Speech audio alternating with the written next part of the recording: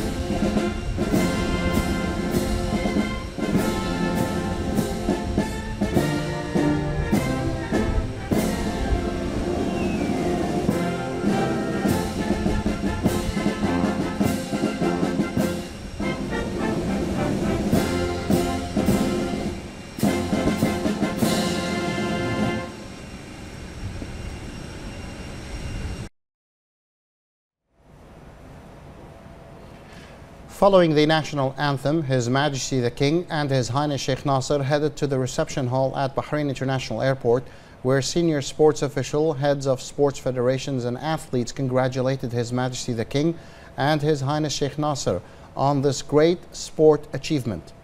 His Majesty expressed honor and sincere congratulations to His Highness Sheikh Nasser for this achievement,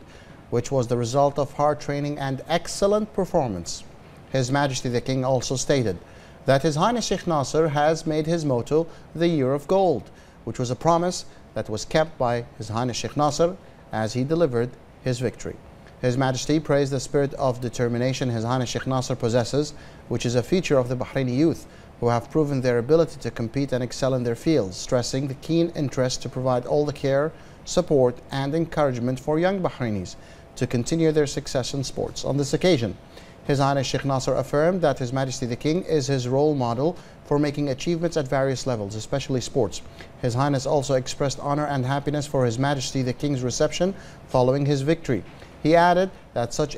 achievements shed the light on the Kingdom of Bahrain and provides a positive image of the country. He expressed thanks and appreciation to all who congratulated him for his achievement and highly valued the kind sentiments of the Bahraini people as he promised them with even further future victories. The Information Affairs Minister and Chairman of the Board of Trustees of the Bahrain Institute for Political Development, Ali bin Mohammed Al-Rumayhi, in an exclusive interview with Al Ain News channel, stated that the suspicious media campaign against Saudi Arabia is not the result of present-day events, but rather a deliberate campaign that has been ongoing for more than 30 years. Al-Rumayhi pointed out that Saudi Arabia has constantly managed to overcome these malicious attacks that reflect an adventurous media culture set up by malicious media in order to undermine the security and stability of the region. The Information Minister stressed that the Kingdom of Saudi Arabia shall always remain the defender of the Arab and Islamic nations and their causes, under the leadership of the custodian of the two holy mosques, King Salman bin Abdul Aziz Al Saud and Crown Prince Mohammed bin Salman bin Abdul Aziz Al Saud. Al-Rumayhi concluded his statement by reiterating Bahrain's firm stance and solidarity with the Kingdom of Saudi Arabia in regards to all the measures it takes that preserves its security, stability and sovereignty, stressing Bahrain's absolute rejection of all these offensive attacks and misleading media campaigns, which will not achieve its dubious objectives, thanks to the Saudi people's solidarity with their leadership. The Bahrain National Theatre witnessed the launch of the Bahrain International Music Festival in its 27th edition, which was organized by the Bahrain Authority for Culture and Antiquities. That's being held until the 27th of October, where Iraqi artist Hussein Al-Azami held a musical concert. On this occasion, the BACA President Sheikh Hamay bint Mohammed Al Khalifa said the festival is an annual event that provides means of cultural communication through the language of music, thus building bridges between the Kingdom of Bahrain and the world, as it reflects the beautiful image of Bahrain and the spirit of openness and coexistence. Sheikh Hamay also pointed out that the Bahrain International Music Festival this year was keen to host Bahraini musical talents through a variety of activities, highlighting the music of Bahrain in general and Muharraq in particular, which comes as part of the celebration of Muharraq as the capital of Islamic culture in 2018. The Bahrain International Music Festival this year includes a number of public events that vary from exhibitions to lectures and artistic evenings held in various cultural sites in the kingdom, such as the Cultural Hall, Bahrain National Museum, the Art Center, the Tree of Life, Dar al-Rafa and Dar al-Muharraq. French magazine Familia Chrétienne published in its 21st September edition a report entitled Catholics in the Heart of the Arabian Peninsula, which show the aspects of tolerance, peaceful coexistence and religious freedom in the Kingdom of Bahrain. The magazine held an interview with a member of the Board of Trustees of the King Hamad International Center for Peaceful Coexistence, the Bishop of the Northern Arabian Peninsula, Bahrain, Qatar, Kuwait and Saudi Arabia, Bishop Camilio Balin, where he spoke about the openness of the Kingdom of Bahrain, citing it as different from the rest of the region. The magazine also quoted a number of live testimonies of Christian residents from Sri Lanka, India, the Philippines, the United Kingdom and Iraq, all of whom praised the extent of freedom and religious practices, tolerance and coexistence in the kingdom.